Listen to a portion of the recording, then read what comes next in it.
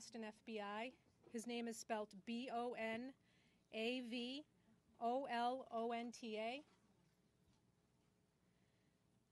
Third will be Christina O'Connell, Christina with a K. She's the special agent in charge of the Internal Revenue Service's criminal investigations in Boston.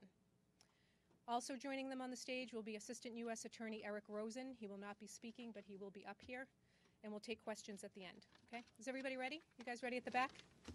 Okay.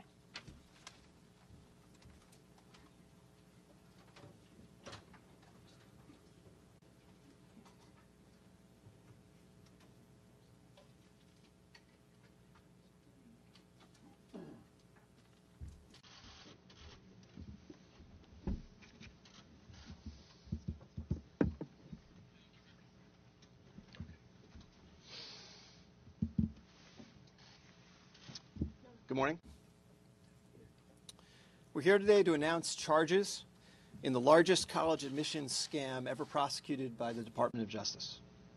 We've charged 50 people nationwide with participating in a conspiracy that involved, first, cheating on college entrance exams, meaning the SAT and the ACT, and second, securing admission to elite colleges by bribing coaches at those schools to accept certain students under false pretenses. In return for bribes, these coaches agreed to pretend that certain applicants were recruited competitive athletes, when in fact the applicants were not. As the coaches knew, the students' athletic credentials had been fabricated. Overall, today we have charged 3 people who organized these scams, 2 SAT or ACT exam administrators, 1 exam proctor, 1 college administrator, 9 coaches at elite schools, and 33 parents who paid enormous sums to guarantee their children's admission to certain schools through the use of bribes and fake academic and athletic credentials. A central defendant in the scheme, William Singer, will plead guilty today to charges of racketeering conspiracy, money laundering conspiracy, conspiracy to defraud the United States, and obstruction of justice. Singer allegedly ran a college counseling service and something called the Key Worldwide Foundation. Between roughly 2011 and 2018, wealthy parents paid Singer about $25 million in total to guarantee their children's admission to elite schools, including Yale, Georgetown, Stanford, the University of Southern California, the University of Texas, UCLA, and Wake Forest. Beyond enriching himself, Singer used that money to bribe college officials, Division I coaches, college exam administrators, all to secure admission for the children of his clients, not on their merits, but through fraud. Singer's foundation purported to be a charitable organization, but was actually a front Singer used to launder the money that parents paid him, of which he would then take a portion and dole it out as bribes to coaches and others. More specifically, with respect to the SAT and ACT scheme, numerous parents paid Singer between $15,000 and $75,000 to have someone either take the exam for their child or to correct their child's answers afterward, all to achieve a sufficiently high pre-agreed score on those tests. Singer accomplished this by paying defendant Mark Riddell, also charged today, to take or correct the exams, and by bribing 2 exam administrators, defendants Nikki Williams and Igor Dvorsky, to allow this to happen on their watch. Williams, student, and Dvorsky about $10,000 per student. To facilitate the scam, Singer counseled parents to take their children to a therapist and get a letter saying that because of purported learning disabilities or other issues, the child needed additional time to complete the ACT or the SAT. Once the companies that administer those exams had agreed to the extra time, Singer arranged for the child to take the exam individually with one of the proctors he had bribed, or one of the administrators he had bribed, either at a location in Houston or a location in California. Beyond the SAT and ACT scam, parents also paid Singer money that he then used to bribe coaches and administrators to designate their children as recruited athletes for various schools. In return for bribes, coaches would use slots that their schools had allocated to them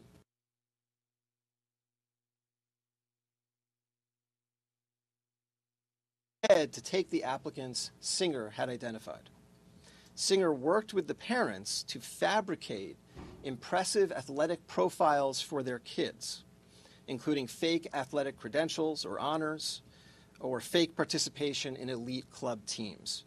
In many instances, Singer helped parents take staged photographs of their children engaged in particular sports. Other times, Singer and his associates used stock photos that they pulled off the internet, sometimes photoshopping the face of the child onto the picture of the athlete and submitting it in support of the applications for these children to elite schools. In one example, the head women's soccer coach at Yale, in exchange for $400,000, accepted an applicant as a recruit for the Yale women's team, despite knowing that the applicant did not even play competitive soccer. The student was in fact admitted, and afterward, the student's family paid Singer $1.2 million for that service. In addition to the standardized test scam and the college admissions scam, Singer also arranged for someone to take online high school classes in place of certain students, so that those students could submit higher grades as part of their overall college application packages. The parents' payments to Singer for these services were made, at least in part, as charitable contributions to the sham charity that Singer had set up. At his direction, employees of the charity sent Singer's clients acknowledgement letters, falsely confirming that no goods or services had been exchanged for the purported donation. This enabled the parents to not only mask the true nature of the payment, but also take the tax write-off at the end of the year. Today, we have charged 33 parents nationwide with hiring Singer's group to defraud testing companies and/or various universities. These parents are a catalog of wealth and privilege. They include, for example, CEOs of private and public companies, successful securities and real estate investors, 2 well-known actresses, a famous fashion designer, and the co-chairman of a global law firm. Based on the charges unsealed today, all of them knowingly conspired with Singer and others to help their children either cheat on the SAT or ACT and/or buy their children's admission to elite schools through fraud. Singer's clients paid him anywhere between $100,000 and $6.5 million for this service, though the majority paid between $250,000 and $400,000 per student. This case is about the widening corruption of elite college admissions through the steady application of wealth combined with fraud. There can be no separate college admissions system for the wealthy, and I'll add that there will not be a separate criminal justice system either.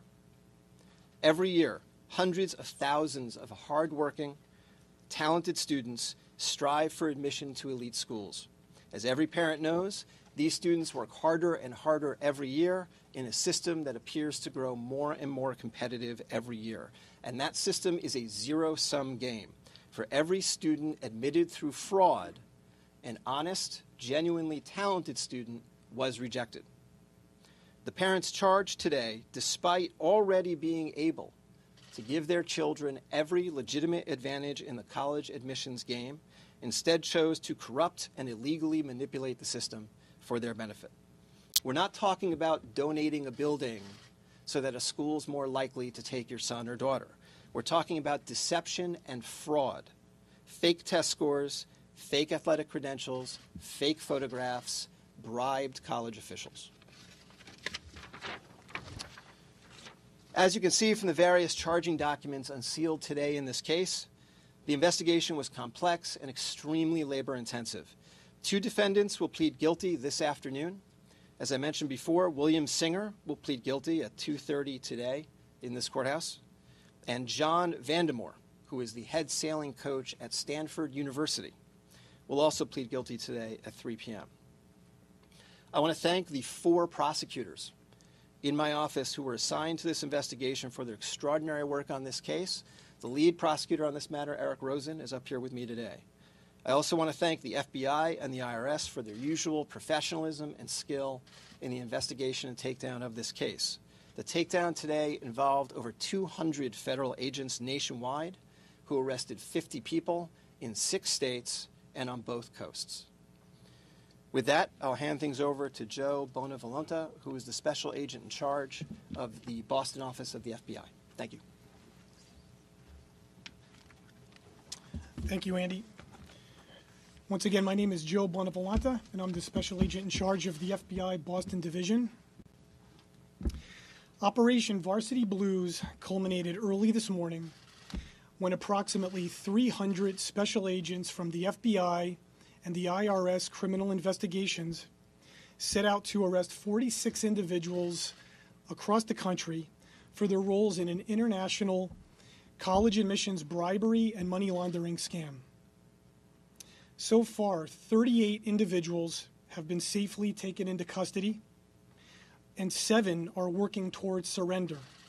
1 is being actively pursued. Another 4 are expected to plead guilty here in Boston, 2 later today, and 2 in the coming weeks. We believe all of them, parents, coaches, and facilitators, lied, cheated, and covered up their crimes at the expense of hardworking students and taxpayers everywhere. Our investigation began last May after we uncovered evidence of a large-scale, elaborate fraud while working an unrelated undercover operation. Following 10 months of intense investigative efforts using a variety of sophisticated techniques, the FBI uncovered what we believe is a rigged system, robbing students all over the country of their right at a fair shot to getting into some of the most elite universities in this country, such as Yale, Stanford, and Georgetown.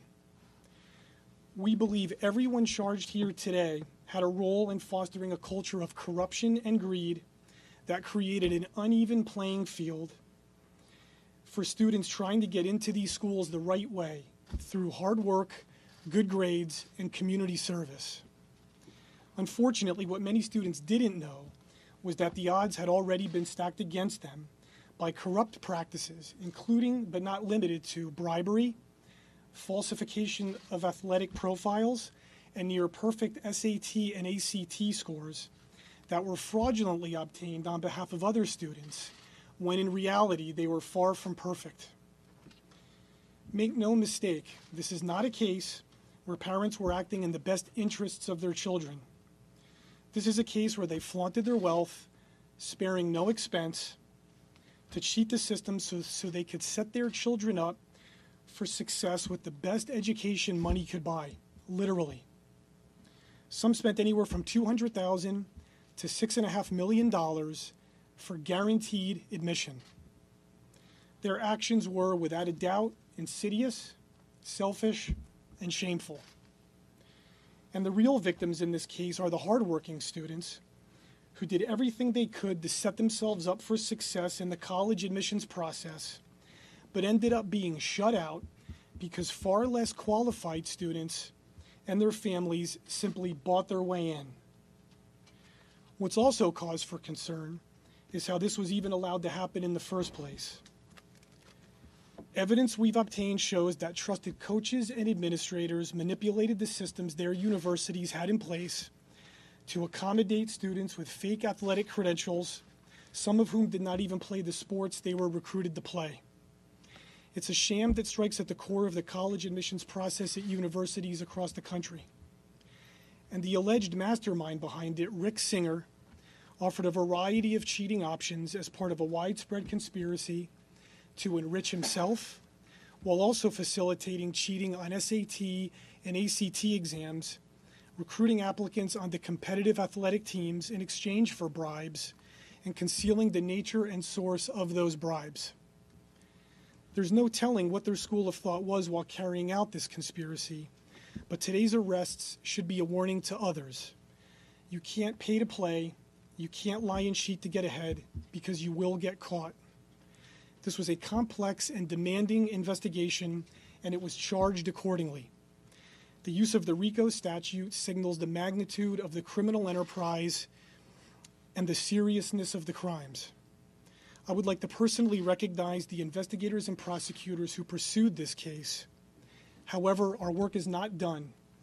Our investigation continues, and we will continue to find and stop those who aren't playing by the rules, because as you can see in this case, the impact on everyday people is real, has consequences, and broad-ranging effect.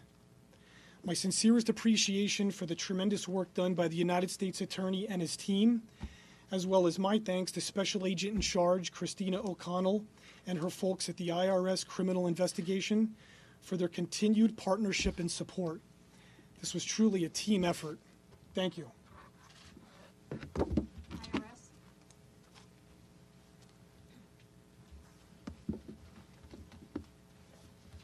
Good morning, and thank you all for being here. I'd like to thank U.S. Attorney Andrew Lelling and FBI Special Agent in Charge Joseph Bonavolenta for the opportunity to address you here today. Again, my name is Christina O'Connell. I'm the Special Agent in Charge of the IRS Criminal Division of the Boston Field Office. This morning, special agents from IRS Criminal Investigation, alongside the FBI, arrested dozens of individuals for their role in a nationwide scheme to exchange bribes for college admissions. At the center of this sweeping financial crime is William Rick Singer. Singer and the others arrested today conspired to not only make and receive bribes, but to also funnel those bribe payments through a bogus charity founded by Singer. Utilizing this charitable business facade, Singer was able to conceal the true source and nature of the bribe payments. Then, to further the false legitimacy, Singer advised parents making the bribes that they could deduct the illicit payments as charitable donations on their own individual income tax returns. Overall, IRS Criminal Investigation and the FBI traced over $25 million in bribes laundered through this alleged charity founded by Singer. Overall, our investigators also revealed that the true objective of those involved was not charity at all, but greed. IRS Criminal Investigation will continue to collaborate with our law enforcement partners in the United States Attorney's Office on these complex financial investigations to ensure that the honest American taxpayers receive the message that IRS Criminal Investigation will never let financial corruption and greed trump hard work and honest effort. Thank you. Questions? How did Boston become the lead office to prosecute this case? Well, it appears to be a conspiracy nationwide in scope. There are several connections to the Boston area. So fake test scores, for example, were submitted to Boston College, Boston University, and Northeastern. Two of the defendants live in this state. A lot of the conspiratorial activity, phone calls, meetings, did happen here. And we, frankly, had the resources and the sophistication to take down a case of this magnitude. Do you have any idea how many students were able to make it into these schools over the years? We don't know the total number. As Special Agent in Charge Bonavolenta mentioned, this is still ongoing. So the 33 parents who we have charged, their children were able to get in somewhere. There are more than that, but I'm not prepared to give you a total. Is there anything that's going to happen to those students? Yeah. I'm sorry? Is there anything that's going to happen to those students who got in fraudulently? Well, there are two aspects to that question, right? There is, what is the reaction of the schools they go to? We leave that to the schools. That's not my bailiwick. As to charges against them, we're still considering that. It's not an accident that there are no students charged in these charging documents. The parents, the other defendants, are clearly the prime movers of this fraud. It remains to be seen whether we charge any of the students. How What active degree were was the students, in what the- degree did the students graduate? You know, any percentage of how many students that actually got in fraudulently went on to graduate their degrees? I don't know the answer to that question. How active were the Obviously, students? two parents are very popular. I'm sorry? Obviously, there's two parents particularly popular, closer to Huffman and Lori Laughlin. It sounds like they took two different routes. Can you go into a little bit more detail what each of those parents are doing?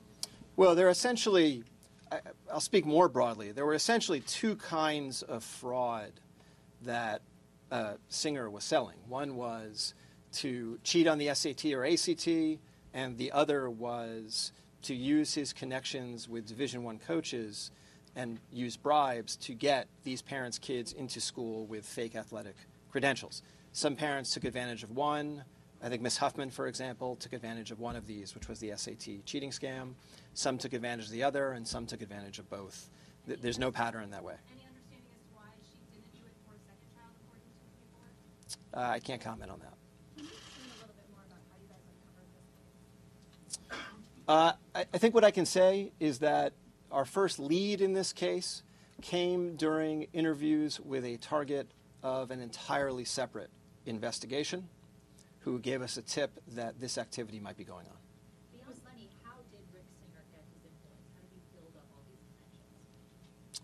Well, I think he began in this college counseling business years and years ago and built up his connections over time. I think beyond that, I can't really comment. As you can tell from the charging documents, the recruitment part of the scam depended on the personal relationships he had established with Division I coaches at a variety of elite schools. It says in here that the students are minimally involved in the exam cheating, but for a lot of these things, in terms of like getting your definition of learning disabled, how involved were the students? How much do they know what was going on?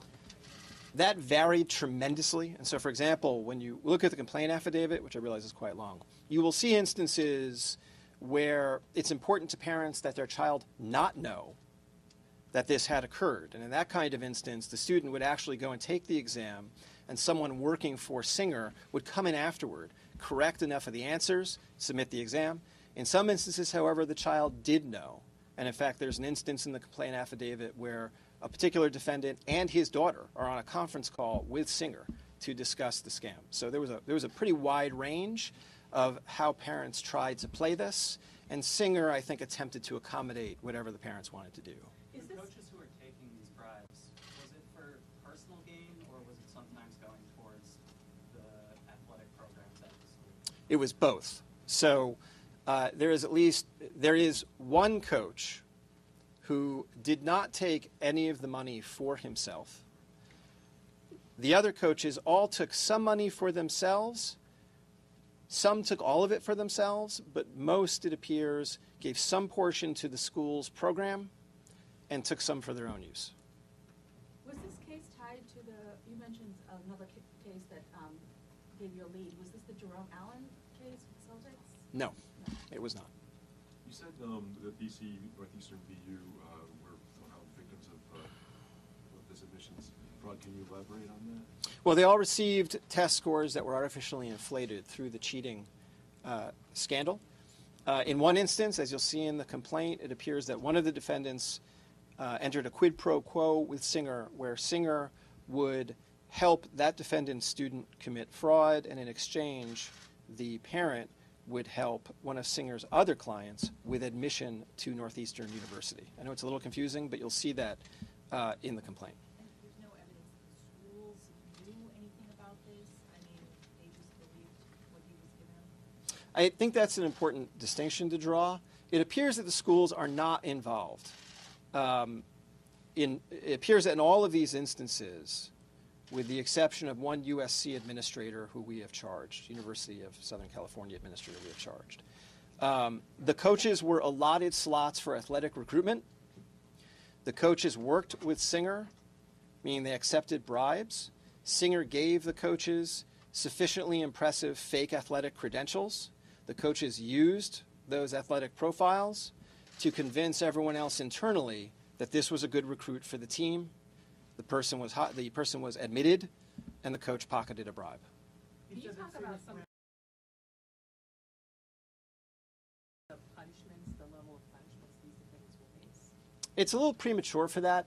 I mean, the statutes that we charge people under all have very high statutory maximums, but the actual sentence that someone might face, we just don't know that yet. It's very premature for that. Some of these bribes are substantial. You know, bribes between, as I said, usually between $250,000 and $400,000. Actually, I should say donations to Singer from which he made these bribes of college coaches. So it's a little premature to say what ranges of sentencing they might be in. Targets become cooperating witnesses? Well, I mean, I think as you guys know, and as you can see in the complaint affidavit, we do occasionally flip targets and they wind up cooperating, but I can't comment on whether any of these people will. I will say that the investigation remains active. These are not the only parents involved. We suspect these probably aren't the only coaches involved. And so we will be moving ahead to look for additional targets. You said Did Singer's Singer ever work expected. for any one of these colleges before?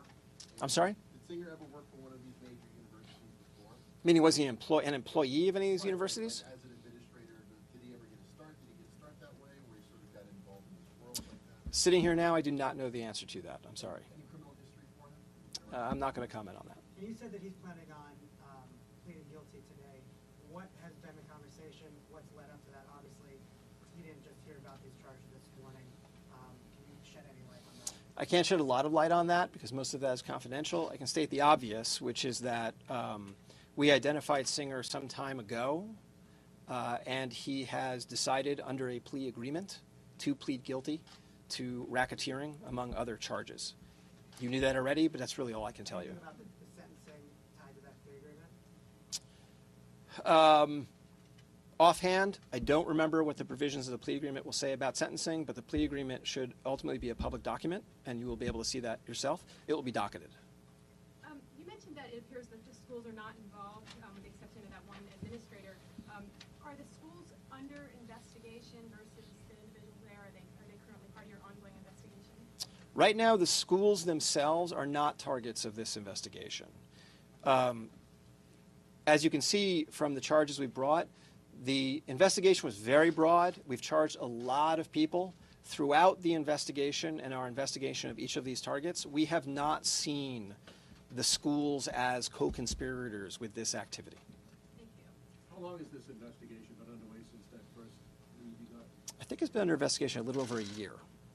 What would Am I happen- right about that? Yep. A little over a year. What would happen when the students who purportedly played these sports get to this? These are big programs, Division I programs, and they don't play the sport. It varied.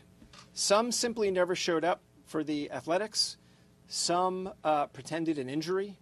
And I think some played briefly and then quit.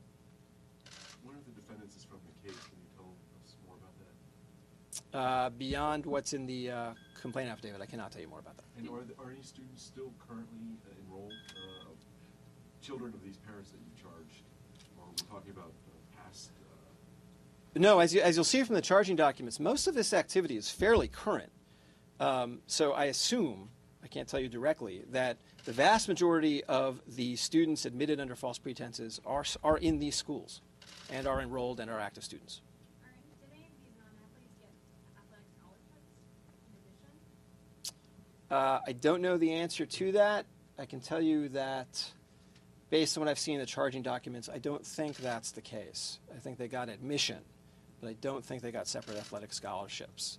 What Singer was good at doing was calibrating the fake credentials to appear realistic and not so impressive as to invite suspicion or additional scrutiny.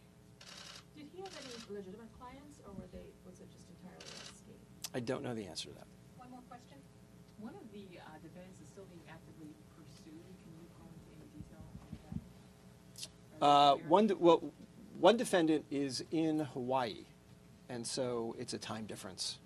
Question, there are rules governing at what times of day federal agents can make arrests, so you can't show up at 2 o'clock in the morning and arrest somebody.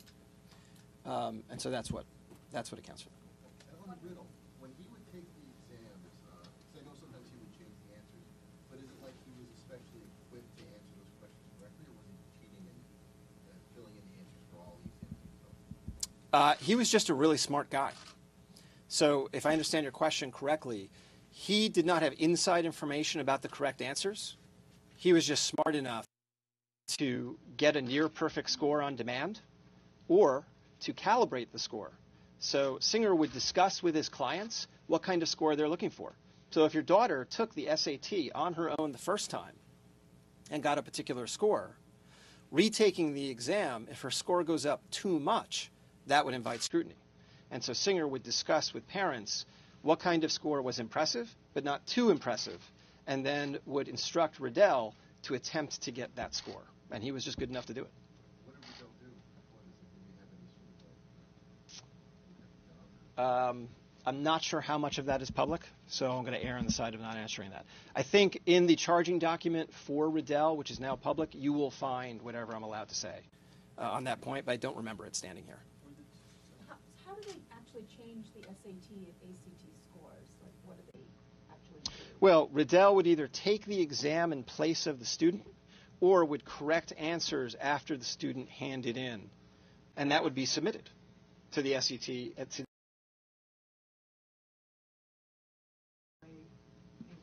Was there anything that they thought there might be cheating going on? Did any of the prompting of this investigation come from them?